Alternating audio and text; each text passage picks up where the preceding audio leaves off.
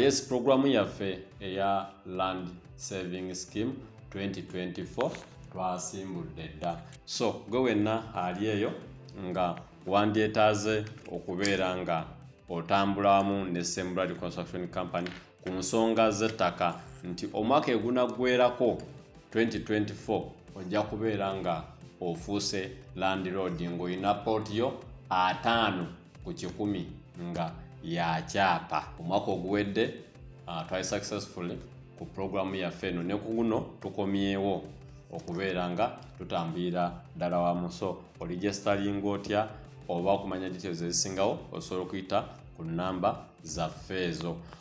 Ploti zaffe zino this time around zigenda kubeera za miliyoni 10.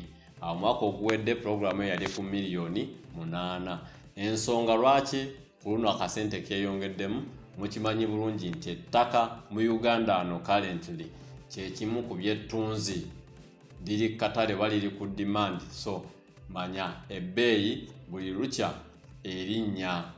So yensonga egyentera bagamba ku nsonga z'ettaka nti mwe bankuba kyeyo mwabasingidde ddala okuleeta demand eno, wabuli afuluma Uganda kyasookebwako ddala kwe kubeera ng'akola ki, agulayo ka poloti. So buli mwaka kati oguyita ewantu wagula miliyoni 10 weesanga kati oli mu miliyoni 12, oli mu miliyoni 13, 14, naye nga oli wagulawo miliyoni 10.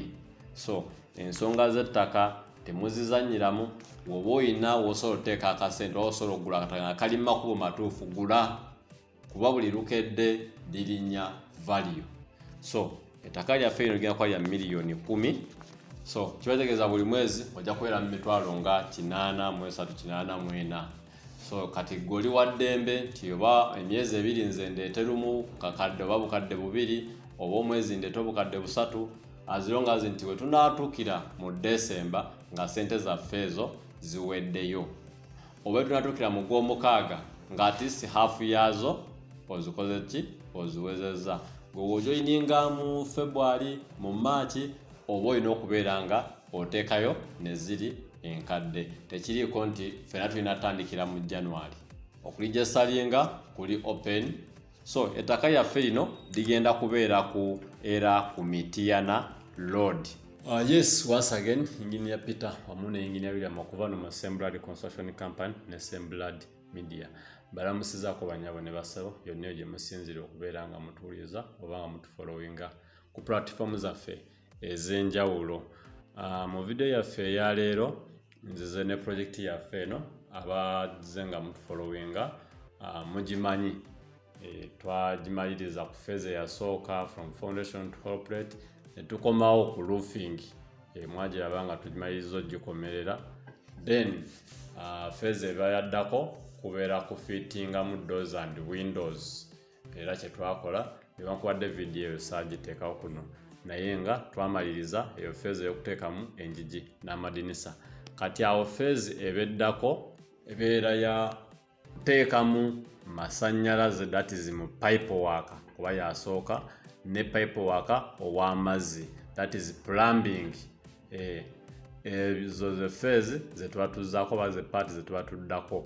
Era abo abantu batera okubuuza nti ennyumba emmala okugigala kikyenzizaako, ntandikira okuba plaster, amasannyalaze nsooke ngaleke oba amazzi nsooke ngaleke, kiriwo ekisooka.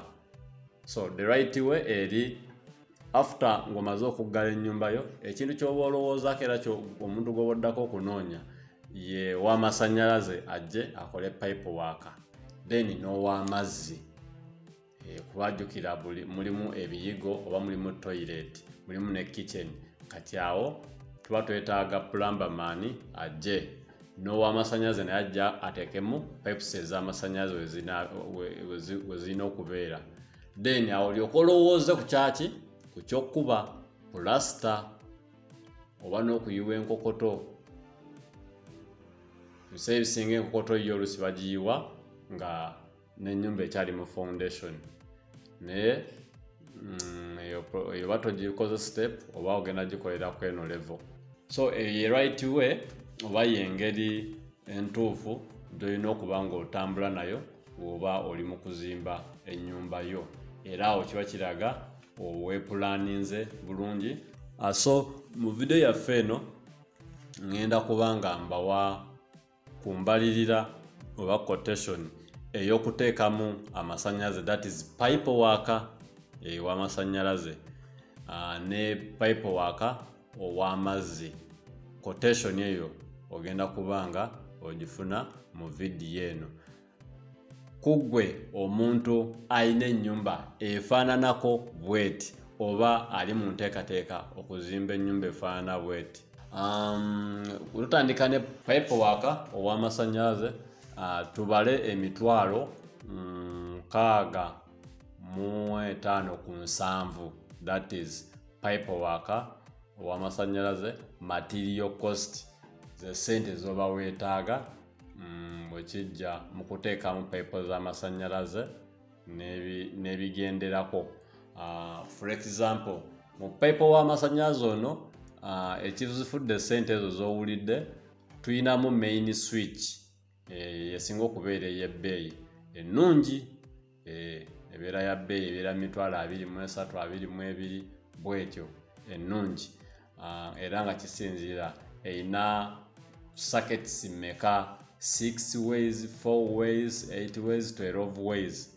Kati wano tuba mu 6 ways, that is eziba circuit breakers. Eyinako breakers weziti 7, 8, 5. So gyekoma okubeerako ne break ennyingi n'okubeera nga ebbeeyi yeeyongera. Kati yoyo mu ku material agifuula ey'ebbeeyi. Naye ekyenjawulo wano nti break ezo tetuziteekamu essaawa eyo, tuteekamu frame gye tuba twagalako mu Pipework. Frame eyo tugiteekamu, bino ebyamu ne tubijjamu ne tubiteeka ne tubikomyawo nga tuzze ku wiring. So y'ensonga eyo. Ekirala wano ekifudde ebbeeyi mu material ono owa Pipework w'amasannyalaze, tuyinamu earthing. Earthing wabeerayo earth rod, earth wire, salt, charcoal dust. Ezo ye material naye tuba tukozesa nga tuli mu kukola earthing. Earth rod naye ebeera ya bbeeyi. So kati wogattirako wano circular box, MKs, that is singles, doubles. MKs tegeeza muwoozi. Buno bubeera obubox bubeera buli metallic, awe wagenda otuula switch socket. Okay, then conduits oba pipes, oyo ye other material gwe twetaaga mu Pipework w'amasannyalaze, era ya makings out zino sente emitwalo giri mu 65 ku 7, that is material cost Pipework. So gwalina ennyumba efaanana bweti oba lowooza okuzimba ennyumba efaanana bweti, ekinatuuka ku masannyalaze, Pipework eyo feeza esooka mu masannyalaze, zizo sente zo weetaaga. Ennyumba yaffe eno nabagambye oba abakatufollowinga eri 3 bedroom ng'eri self-contained, that is master bedroom. The other 2 bedrooms zirina public toilet ne washroom. Then waliwo kitchen, waliwo dining, waliwo living room, kuliko shed nga bwe twagibalaga. Gwe amupya atannaba kulaba video zaffe enkadde. So Pipework w'amasannyalaze bw'atyo bwali. Then ow'amazzi nawo total cost mu material giri emitwalo 57, nawo tubale emitwalo 6, naye nga roughly emitwalo 5 nga mu 7.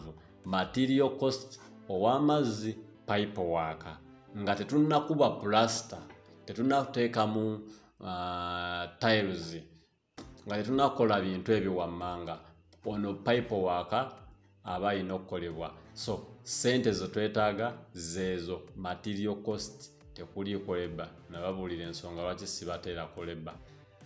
So wozigatta tuba tuli mu miliyoni ng'emu mu emitwalo 27 ku 2 ku miliyoni emu emitwalo 3 roughly ze sente zoba weetaaga okuteekamu pipe z'amasannyalaze ne ez'amazzi material cost. So awo oba ndowooza osobola okwebalabalamu gwe wenna alina ennyumba efaanana bweti. Sente ziyinza okubeerako wansi oba kulinnya ku waggulu according ku quality ya material engineer gwe yakukotingidde. Ako saagala okeerabire nti bwe kijja mu material eno gwe tukozesa naddala ku eno level kati ze tugendako kwakati abantu batuyingira finishing nti material quality amatalinga nnyo. Kati bwe bijja mu masannyalaze osangayo ekintu nga ebbeeyi yanjawulo naye nga kyekimu. Ebbeeyi yanjawulo naye nga quality nayo eba yanjawulo naye ng'ekintu kyekimu oba material nga y'omu. Ti main switch nga y'emu naye ng'ogisanga eno ya $5,000 walina ogisanga bagitunda $8,000 walina ogisanga bagitunda $10,000. Okay. Then ne wekityo mu plumbing nayo wekityo wekiri. So kati awo ezo sente ziyinza okubeera waggulu oba wansi depending ku ani akukotingidde, engineer akukotingidde ebintu bya quality efaanana etya. So that is the case. Otherwise tujja kudda tubale plaster, tubale tiles as far as client waffe wanaaba naye ategese akasente wanaaba ng'ali ready. Ndakubamba kumyano engineer Peter okuva no Blood Construction, your number 1 construction company. Mbagala nnyo. See you next time. Bye bye.